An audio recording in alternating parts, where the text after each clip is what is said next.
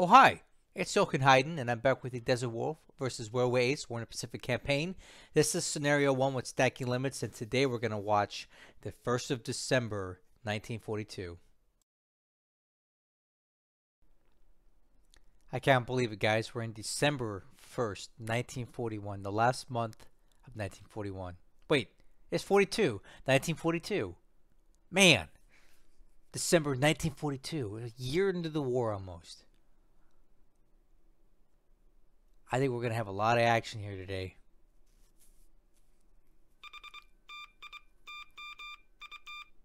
I think Solomon's is going to be wild. Especially down there near Tulagi. The American carrier should be in position now. Reacting to... Okay, sub stuff. A lot of subs here.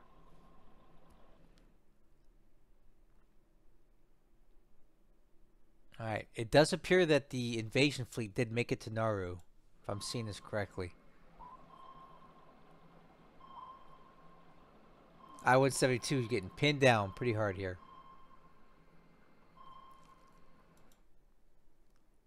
Oh, something's happening there. What's going on at,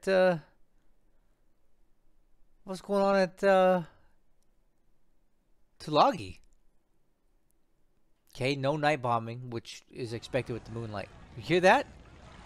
Something just sank. I'm guessing it's one of the Japanese ships that were damaged last turn. Okay, there's ours. The R-class battleships are doing their short bombardment of Nauru. So let's see how this goes. I think they're gonna do a lot of damage here. Yeah. Destroyed an Oscar on the ground and plastered the base. I mean, like, leveled it. Fair amount of casualties inflicted. Not bad. Not bad. Okay, we got the light cruisers coming in for a try at this. Are you noticing how the Japanese are not firing back? I think that's because they are so broken and so out of supply that they don't even have ammo to fire back. Because normally we would see the Japanese return fire, but they don't even have anything to do it with right now. That's how busted up they are. Alright, here we go. Here we go. Here comes the actual invasion. Pre-invasion stuff right here.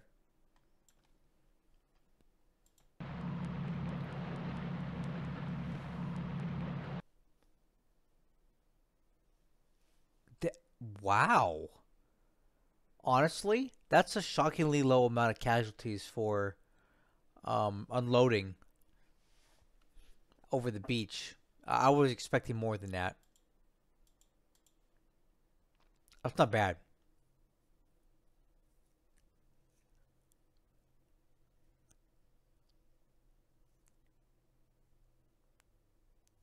I wonder if those divisions are 100% prepped. We'll have to look at that on Nauru. That's really good. But did you see BB Musashi reported at Rabaul? I don't buy it. You saw that, right?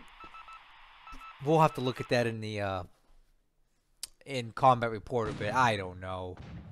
I don't think the Musashi's at Rabaul. I hope it's not. Yikes. That's scary. Okay. More stuff at Nauru and more unloading, I'm sure.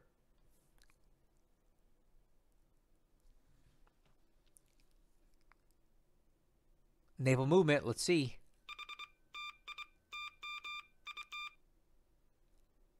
Huh. No naval combat. That's weird.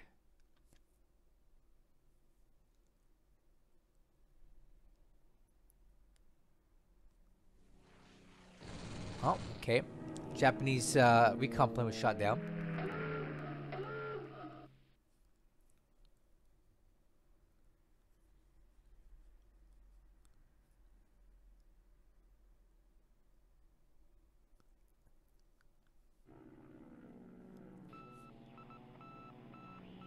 Okay. Oh boy. Guys, it's gonna be brutal for the Japanese New Tulagi, I think.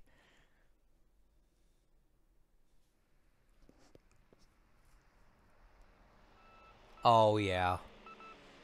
They're gonna get beat up.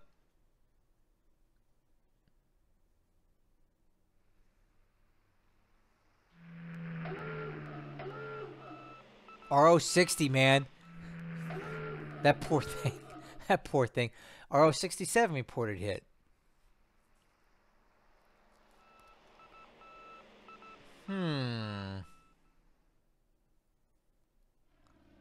It does appear... Oh, that sucks. It does appear that he's reinstituted his PBYs at a sandpit.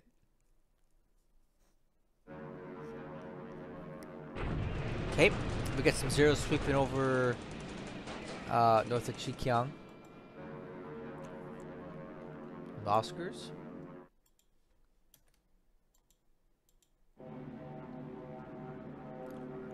I'm going to try to get through the China stuff pretty fast because I want to see some activity out there in the South Pacific.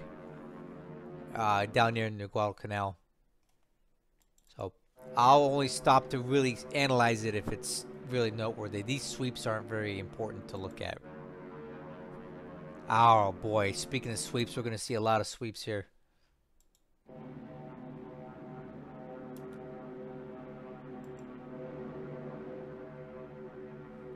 Kusai getting a good sweep in the... And look at this. All those fighters at Kusai don't take the bait.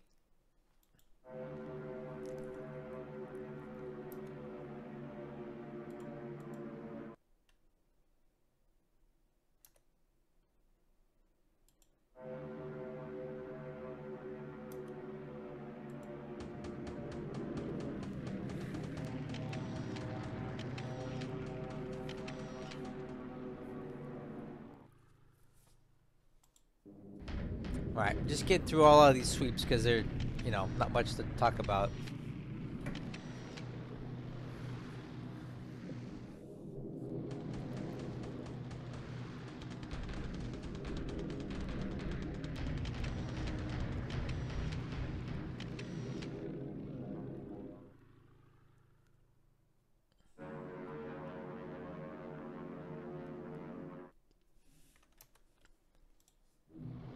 Alright, here's some bombers now.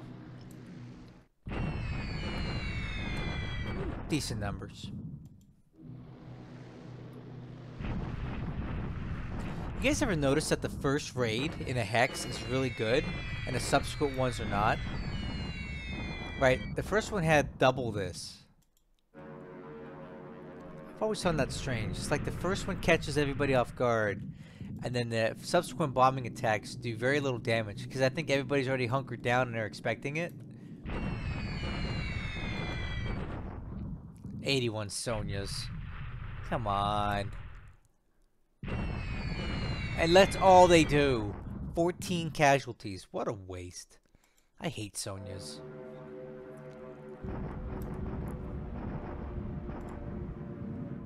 Okay. Now, see, this raid's pretty big, right?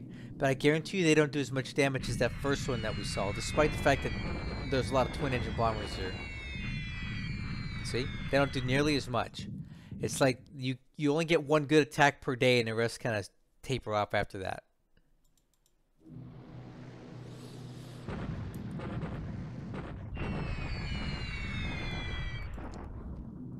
With all these bombers, I'm wondering if he's actually going to attempt an attack here.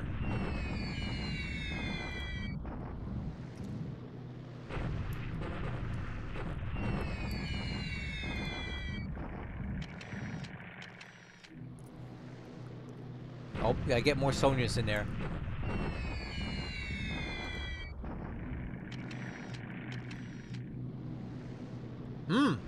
Okay. So we got the carriers operating another strike package on Roy Namur. Let's see what they get done here. Alright, so these are the guys that are escorting the transports towards Kusai. So we'll see what let's see what they accomplish here.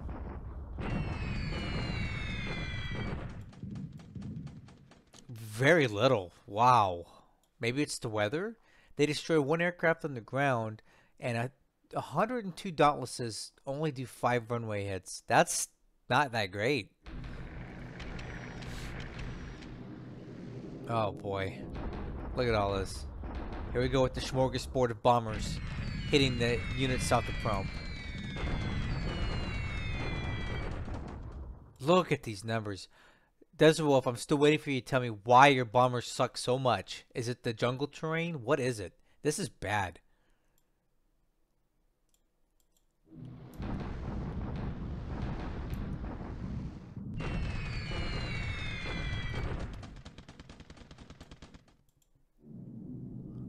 It hardly even seems worth it to send them if that's all they're going to accomplish.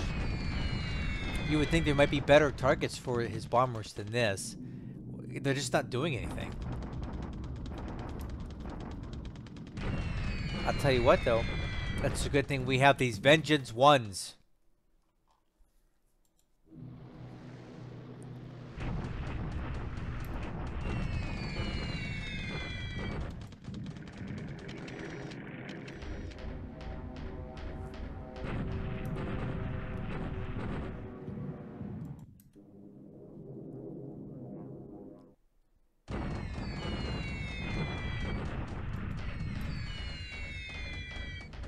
Yep, nothing there.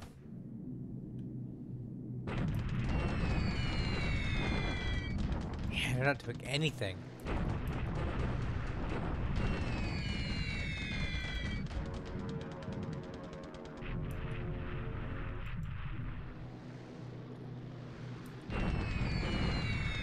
Finally, they hit something. Jeez.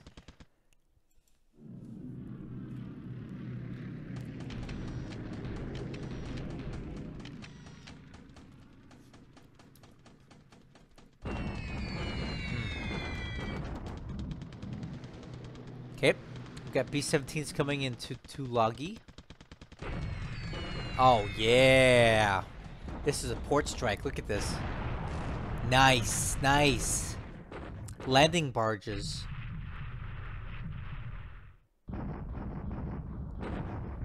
Landing barges. Look at this.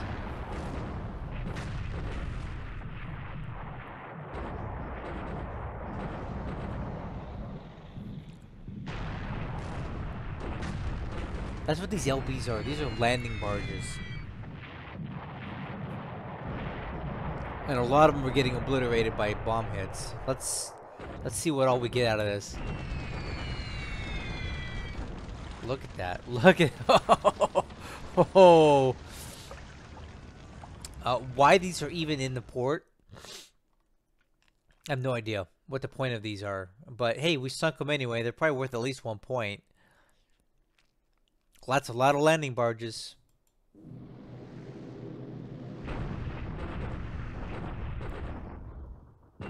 Okay, Marauders coming in, and what you saw there was a lot of aircraft flying long-range cap. That's what this is. Because you didn't see them in animation, but they're there. All right, this is one last ditch effort to try to soften up as many Japanese troops as possible before the troops attack. Okay, Kusai Island's now getting hit. Where'd the aircraft go? Look at this. It's like they're gone. There was like 90 some odd fighters at Kusai last turn, and now they're gone. Look at this. They're not even hit.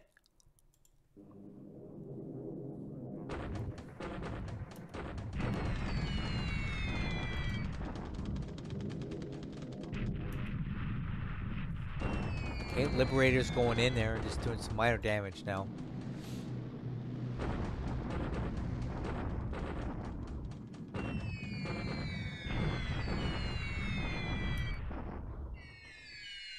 All right, good softening up here. Oh, these guys coming in here from Lido.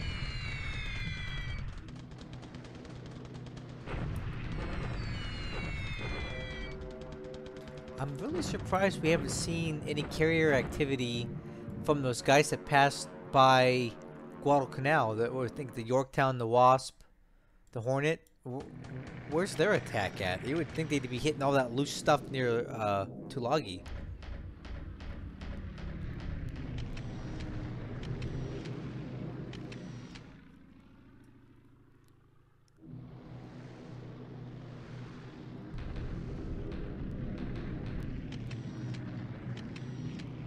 Oh, here it is. I called it. I knew it was coming. Here it is. It does seem like kind of a light raid though, but boom. I guess you don't need a lot of aircraft when you're lobbing 1,000 pounders, right?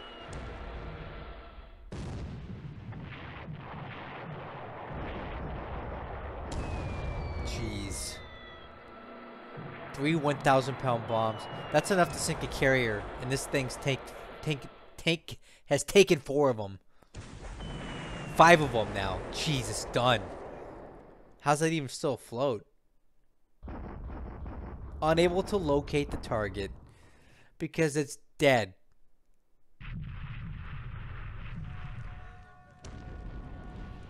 Five 1,000-pound bombs.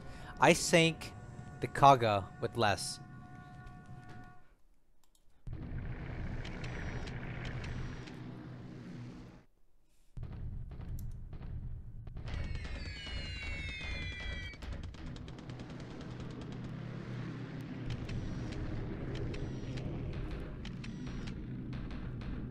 Oh my god, we're still in the AM phase of this air day.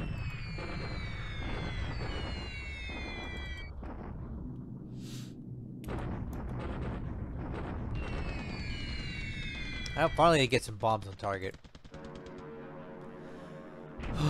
Okay, jeez, alright, let's go.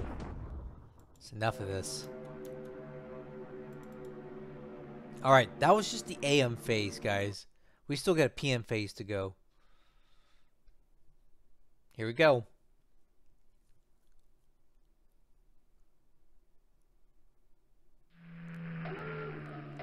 And the PBYs begin their relentless assault on the Japanese.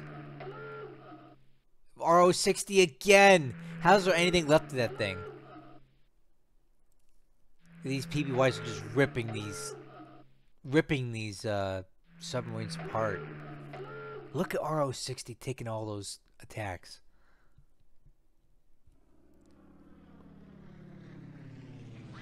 Listen, listen. There's Keto Butai, guys. We just spotted it again. It's in the Makassar Strait. That's great. Now we know where it's at. We got what I knew we had about 1 or 2 more days to find it. We did. He obviously does move more PBYs into Sandpit on Borneo. That's good stuff.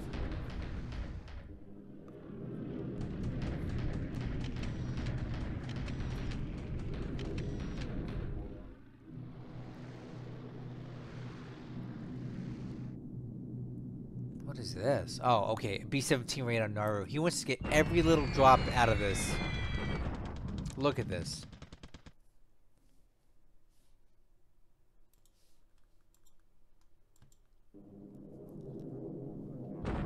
Every little bit counts, right? Yeah, these are good numbers here.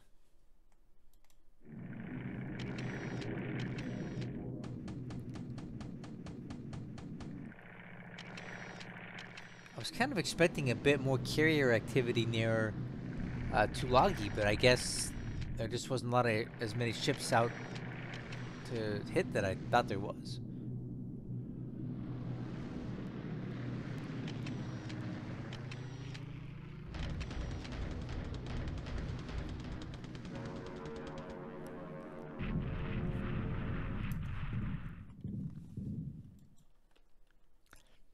Well, that was active nonetheless. Guys, I think this is going to be a pretty good land combat phase. I'm pretty sure that if what Desert Wolf told me is correct, there should be a shock attack at Nauru.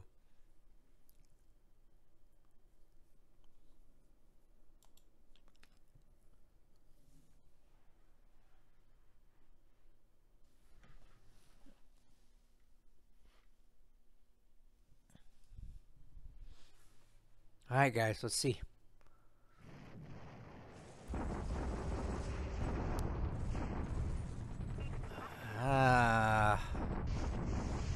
The Guards Mixed Brigade has more in it than I thought it would. Okay, the bombardment does yield some results there. Okay, bombardment attack at Kunchang, or south of it. It's alright. Waste ammo over here. Yeah. Not worth it. Bombardment in Burma?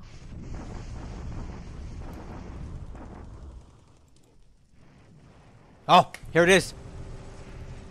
Guys, what do you think? Are they going to carry the day? Or are they going to get slaughtered? You guys ready? Here we go. What's going to happen? Are we going to win or are we not going to win? Let's find out. Oh! No! Whoa! Oh, dang! That did not go well. Oh, man. An entire unit was destroyed. Oh. That did not go well. No. Look at this. I don't think he got enough troops off the ship. These guys came storming across the beach. This is like Tarawa levels of real World War II Tarawa levels of destruction. Oh man. Oh, the beach is littered with poor US Army troops, man. That did not go well. Whew. I thought he might actually just carry it. I thought those guys would be so jacked up that they would just fold over, but they didn't. They didn't at all. Huh.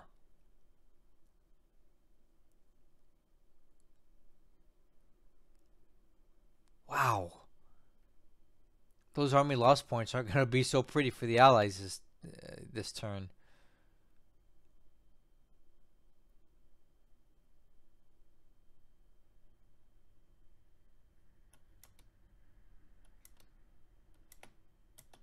Bunch of subs getting upgraded here. Geez, a lot of subs. That would explain why we haven't been seeing a lot of Allied subs out in the water lately. They're all getting upgraded right now. Look at this. We'll have to look and see what this upgrade is. Alright, come on. Every PT boat too? A lot of upgrades here.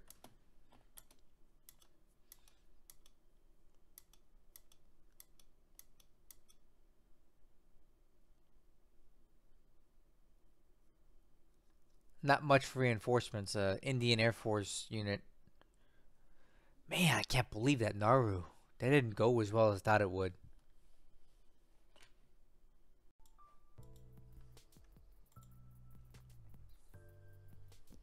Oh man. Well, the invasion is on, guys, but day one did not go so great. Let's look at everything here.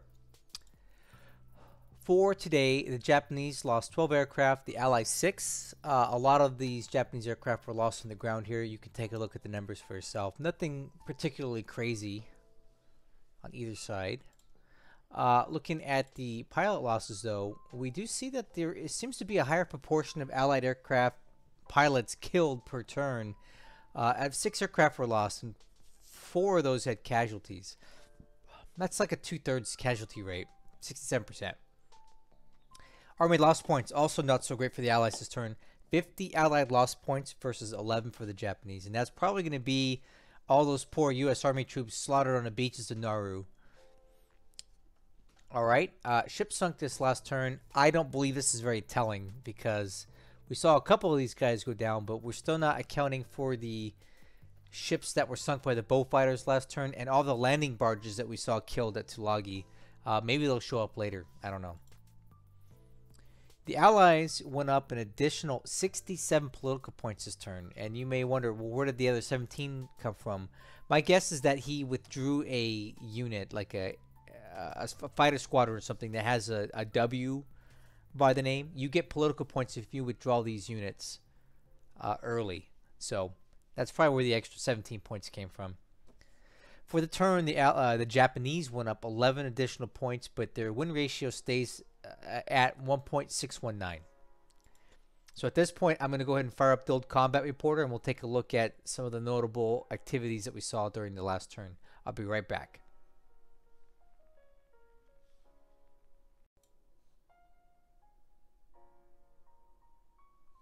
Okay, so we're back. Let's start looking at what we've got here. So we'll start with some ASW activities near Nauru. The I-172 intercepted the invasion convoys and its miscellaneous supporting ships not once but twice, and they were fought off by the escorts. We also had the R-class battleships and the Honolulu and Phoenix bombarding Nauru. The R's did okay. They inflicted some decent casualties.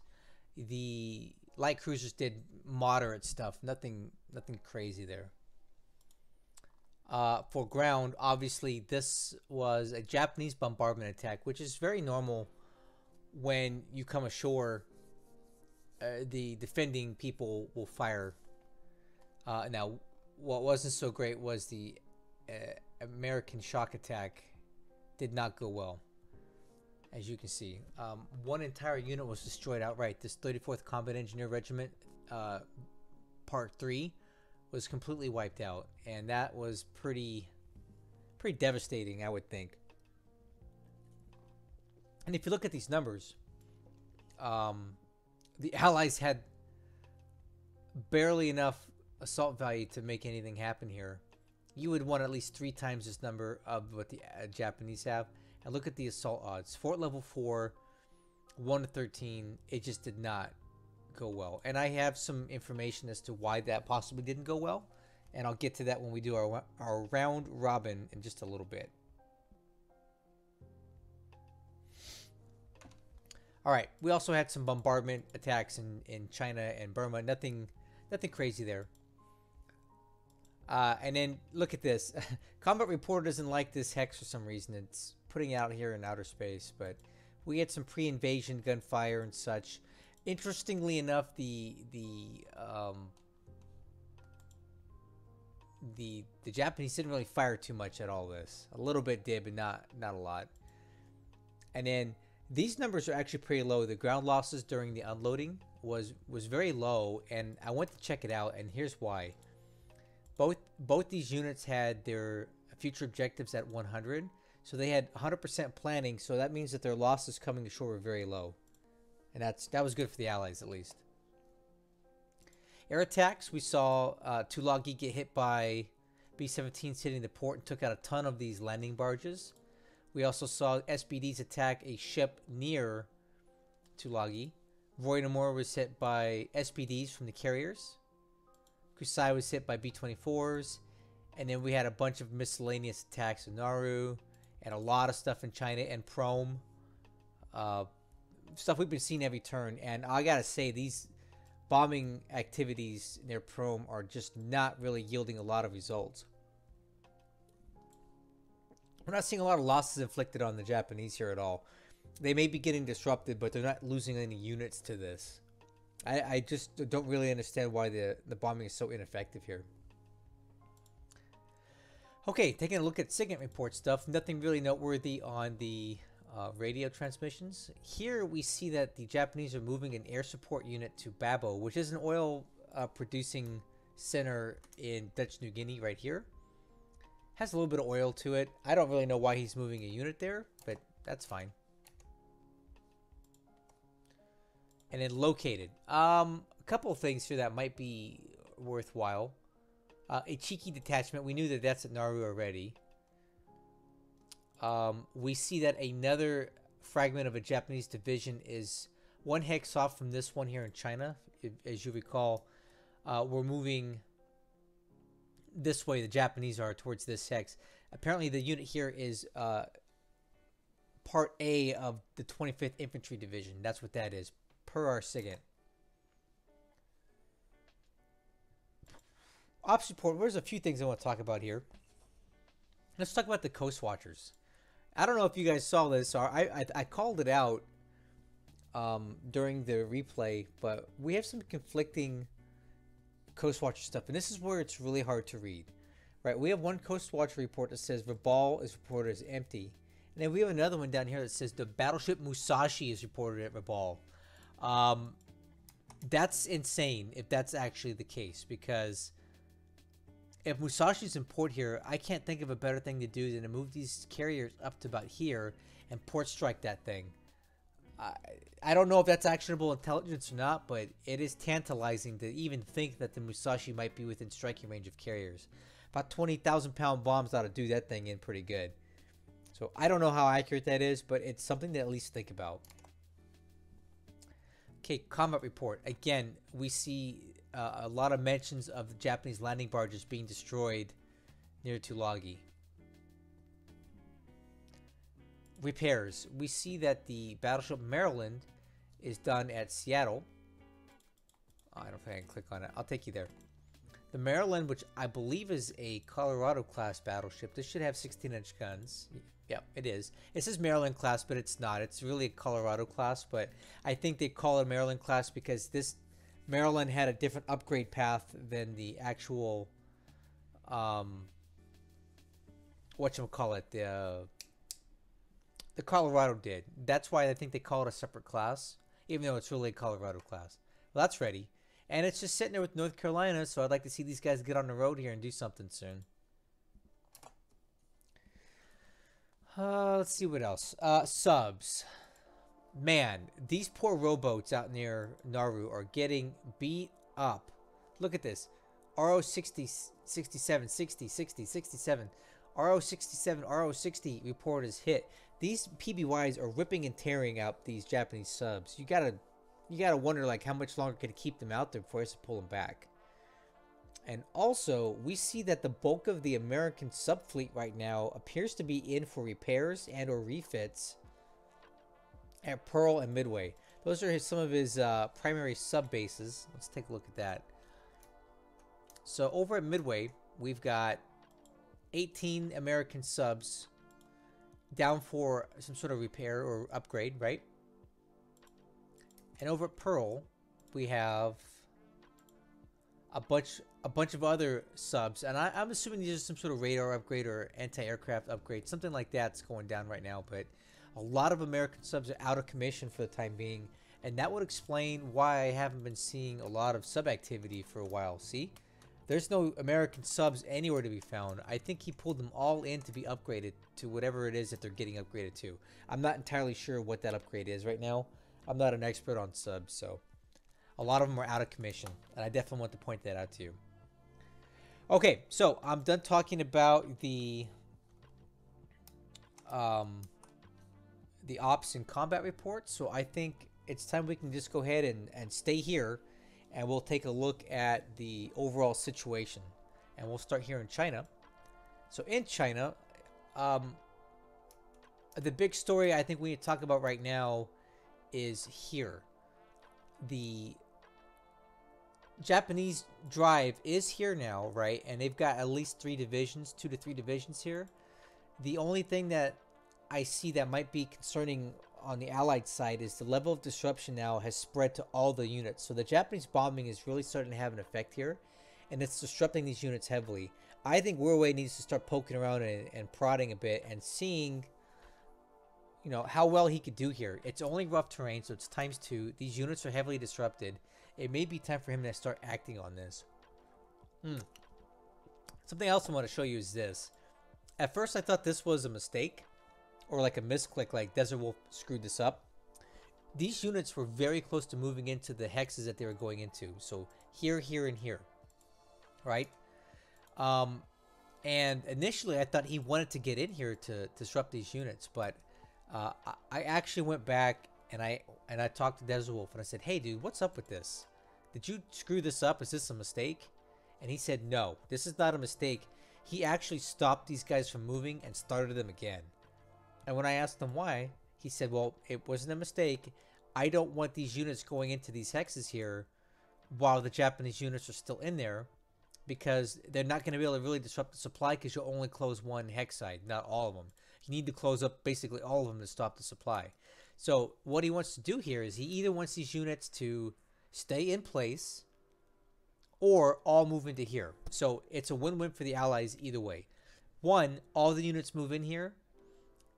Then these units come in behind and disrupt the supply lines, okay? Because then all the hex sites, they'll own them. Or he sees that they're moving and he stops these units in place to guard his supply line. And that's good too, because all these units that are now tied up here blocking these ones are not in this hex attacking here. So he wants Wirraway to see them moving, but he doesn't want them to actually move until either the Japanese units clear out, or if they don't, he's just going to keep them always moving to make the Japanese stop and guard these hexes. And I really think that's a brilliant move. I would have never thought to do that myself, but that's the next level thinking that Desert Wolf exhibits. He's always looking ahead at that kind of stuff. He's feinting right here, making Wirraway think he's going to come in and close him behind him. So Wirraway will either stop and put units here to guard against it, or he won't, and he'll move them all in here, in which case the allies can close him behind and disrupt the supply lines. So either way, the allies are winning here. Pretty cool stuff. But we need to see what happens in this hex. I think Wirraway needs to be a little more aggressive and start pushing the pace here, especially with the level of disruption that the allies have. He doesn't know that. We know it, but he needs to start testing the waters a little bit more. Okay, in Burma, the only thing that's really hot right now is this hex southeast of Prome. It's getting hit mercilessly by allied bombers, but the bombers don't seem to be doing much.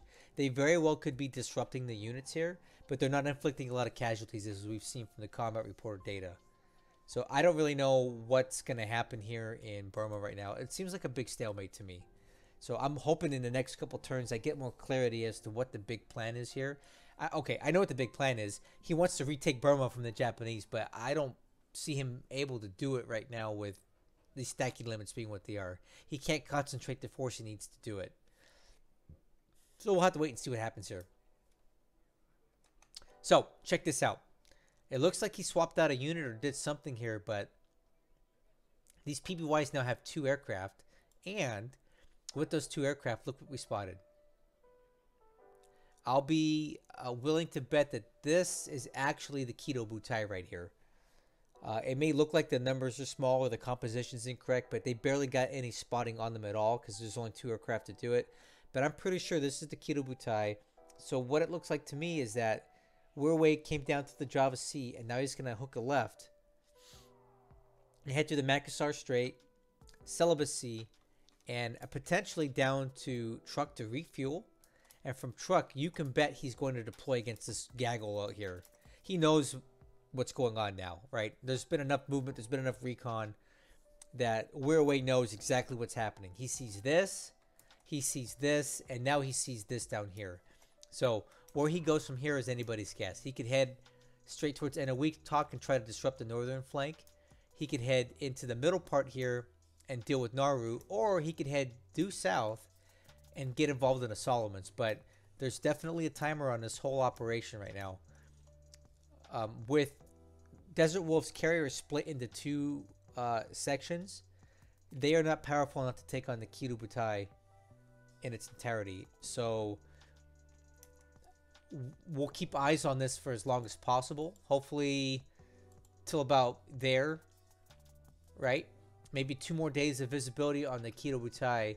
And from there, we'll have to do some math and figure out at 8 hexes a day, how long will it take them from the last known position to get the Truk. Plan on at least 1 day in Truk to refuel and then out into combat. And from Truk, he can full speed basically anywhere in this range over here and to be disruptive. So the timer is on for all these operations because these guys are on the way. We could take a look down in the Coral Sea. We do have these guys. This is supply that's probably going to come in to follow up to these guys here. These guys will be at Tagula. It says Tagula, but it's heading towards... That can't be right. What is this? These guys are going to Rossel Island, but it says Tagula, and it says do not unload. He'll probably shift it in a turn. So, I don't know, maybe 2 turns on these guys. These guys are going to Rossel Island, and they need about a turn and a day a turn in a couple hours to get to Russell. Unless he's got these all backwards. I don't know what's going on here, but 2 more days and these 2 islands will be invaded by the Australians. And now Wirraway does see them coming. You see that? We have detection on these guys. He doesn't have detection on these, but it doesn't matter. The secret's out. The Allied carriers here, the Wasp, Saratoga, and Lexington, are also spotted. These 2 raiding destroyers, which didn't get anything done this last turn, are spotted. And the landing force at Endeni is also spotted. So these guys are now bringing in engineers to Endeni. A lot of them are already unloaded. And you can bet that this base will start getting developed really quickly and terraformed like only the Allies can do. And maybe he can move bombers in here to start supporting a conquest of the Solomons. But yeah, Endeni operation is going well. I'll tell you what didn't go so well was the day 1 invasion of Nauru. The Allies hit the beach with over 400 assault value, and they're down to this now. The 25th Infantry Division, at least this fragment of it, is completely disabled. 24th ID, which still has quite a bit of supporting units still loaded onto the transports, is badly damaged. You can see more than half of their unit, the rifle squads, which do the bulk of the fighting, are damaged here or disabled. This was a very difficult landing. And I talked to Desert Wolf about this because I'm like, hey man, what happened here? And he said he screwed up the landing. And I said, well, how do you screw up the landing? I mean, you don't really control it. And what he told me was what would have been preferable is if he didn't unload with only half of the turn. So he was out here last turn, right? So he had to spend at least 1 movement pulse to get to Nauru, which expend ops points. So now only the other half of the naval movement turn allowed these guys to unload. So not enough troops got onto the beach in half the turn. If he had gone into this hex one day and started unloading on the 2nd of December, more troops would have got onto the beach in time, and it wouldn't have been such a slaughter. But I thought the Japanese were way more disrupted than they actually were. They put up a great fight, and they caused a lot of damage to these units. And the Combat Engineer Regiment got almost completely wiped out. So now what needs to happen is we have a whole day's turn to unload a lot more troops here, and hopefully they get enough assault value onto the beach here to overcome the Japanese. And what needs to happen now is Desert Wolf needs to send every available aircraft, ship, anything that's got guns or bombs needs to hit this island. So no bomb in Kusai, no bomb in anything. Every single aircraft needs to batter this garrison down to nothing in time for the next day's combat, or else these guys are done. They're done for, because they don't have a lot of supply, they don't have a lot of support, they don't have a lot of the stuff they need. So they're in danger of getting wiped out and completely repulsed. So Desert Wolf needs to throw up everything he's got. So the R-class battleships that are here need to come back. Whatever escorts here that have guns need to get involved. Airstrikes from Tabatwea, Abamama, Macon, everything. Anything that can lob a bomb needs to be focused on Nauru and pound that place into a pulp. And then hopefully he can rescue this. If not, he's down to lose a lot more troops here. I really thought the invasion of Nauru would go better. I thought with all the pounding that the Japanese had taken, that they would be completely just like mush, but they're definitely not. If we take a look at what they were able to put together here, they had even at that point 373 assault value worth of troops available. The Allies did have more, but when you throw in the shock attack, the disruption that they had, and the fact that there's size 4 forts here, you can see that what the adjusted did here. It just completely flipped the table on the Allies, and they took these casualties. So yeah, a tough day. I thought it would have gone better, but tomorrow's another day, and I look forward to seeing what happens. So I'm going to go ahead and end this video now, because I could go around the map here and look at all this stuff on the periphery, but I think we need to focus our attention here right now, because this is where all the action's at. So I hope you enjoyed today's activity. We can look forward to more activity at Nauru. These carriers doing something up here. these ships coming into Kusai, they're still on the way. But I'm wondering if maybe Deswolf is going to get cold feet on this, because he has way more troops available for Nauru, and the garrison's smaller here, and they got sliced and diced. So I don't see a smaller landing force here doing a lot better. So he's got about a day to call this off before it's too late. And then don't forget, we've got landings happening here on Rossel and Tugula in about 2 turns. We have American carriers down here operating, so anything is possible down here. We got a lot of stuff happening, and then we have big boy KB looming on the horizon, going to be in action here soon. So boy, this really got exciting quick. I hope you're enjoying it, and I'll catch you guys on the next one.